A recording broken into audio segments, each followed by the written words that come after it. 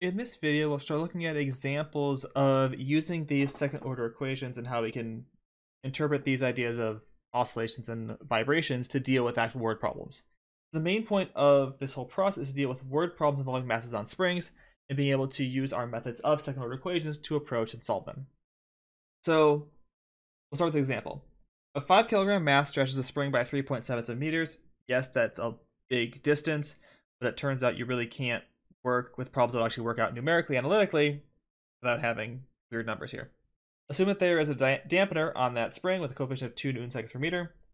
This is pulled down by additional 0.05 meters and released. Find a function for the position of this mass over time. Round your answer to the nearest whole number, and you find the spring constant. How would you describe the damping of the system and find a time t such for all t bigger than big T, mass within 0.001 meters of the equilibrium position? So we first need to figure out an equation that describes this oscillation. And our base is an equation of the form m times y double prime plus gamma, the damping coefficient, times y prime plus the spring constant times y equals 0. And we're told off the bat that the mass here is 5 and the spring constant here is 2. All of these units in this problem work out so that this entire equation is in newtons, right? Kilograms times meters per second squared, newton seconds per meter times meters per second, and then the spring constant times meters will get us the entire equation in newtons. But the only thing we don't have yet is the spring constant. And that is actually hidden in this information here about how far this mass will pull down this spring. So when the spring itself is at equilibrium, it means that the mass pulling down, or the force pulling down, is the same as the force of the spring pulling it back up. Because we need to have that in that situation, mass times gravity, the force of gravity pulling down, equals the spring constant times L, the length of the extension of the spring. We know everything in this equation except for K. We can solve this to get that 5 times 9.8 meters per second squared for gravity should equal K times 3.77 meters. And this comes out to about 12.997, or rounded comes out to 13. So we'll use 13 here for this problem.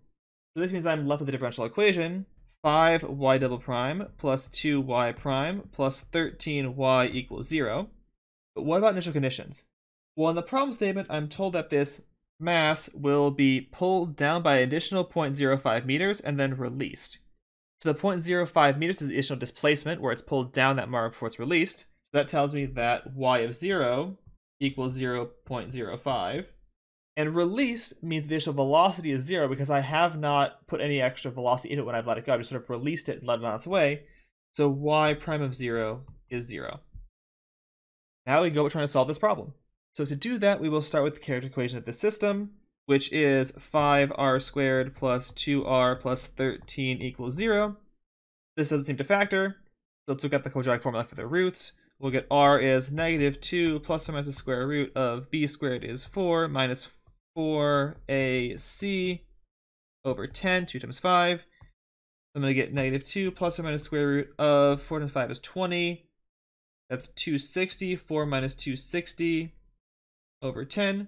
This will be root 256 with a negative sign in front of it, so an I out front, and that's 16. What I will see then is my roots are negative 2 plus or minus 16i over 10, or negative 1/5 plus or minus 8/5 I. So what that means, I can write my general solution to this equation as y of t is c1 e to the minus 1/5 t cosine of 8/5 t plus c2 e to the minus 1/5 t sine of 8/5 t. And now we can use this here to work with our initial conditions. Initial condition, we have that we'll get something for y of 0, something for y prime at 0. I can work with y prime first and write out the formula here. This will be done by 2 applications of the product rule. And when we plug in 0, we can use that to find these constants. So y of 0, we're assuming is 0.05. And if I plug in 0 for t up top here, I will see the sine term goes away because that goes to 0. This goes to 1, this goes to 1. So I'm just left with c1 here. Fantastic. And then for y prime of 0, I get this should be 0. And when I plug in 0 here, both of the sine terms are going to vanish because they're both going to go to 0. So I'll be left with a negative 1/5 C1 plus an 8/5 C2 from the two cosine terms that are left. This tells me that C1 is 0.05, and C2 I can find because if I add this term over, I will get a 0.01 on this side equals 8/5 C2. So C2 is 5/8 times 0.01, or 0.00625. Or if you want fraction forms, this will be a 1/20, and this will be a 1/160. So from that we get our solution. Y of t is 1/20 e to the minus 1/5 t cosine of 8/5 t plus 1/160 e to the minus 1/5 t sine of 8/5 t. Let's go back and see what the problem actually asked us for now. We found a function, good. Rounded whole number, great. The damping of the system, well, we're seeing oscillations. So because there's oscillation, this is an underdamped system. And then finally, we want to figure out when this object is within 0.001 of the original position. How can we do it? Well, we first have to combine this into a single trig function to get the amplitude to find the envelope curves for this. And so for that, we know that we're going to get an amplitude that is square root of c1 squared plus c2 squared.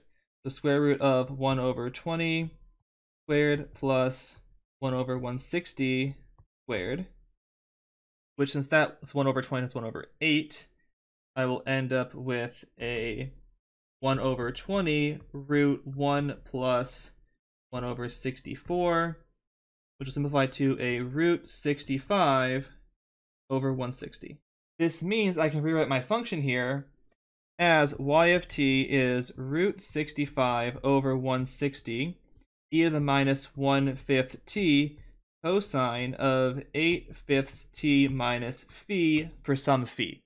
Now, I don't know what phi is, and I could solve for it, but I don't need to answer this part of the problem. I want to know when I know for sure this is within 0.001 of the equilibrium solution, which means I want to know when is this envelope curve, which is just this part, less than 0.001. So to find this capital T, we want the root 65/160 e to the minus 1/5 t, which is the envelope curves here, to be less than 0.001.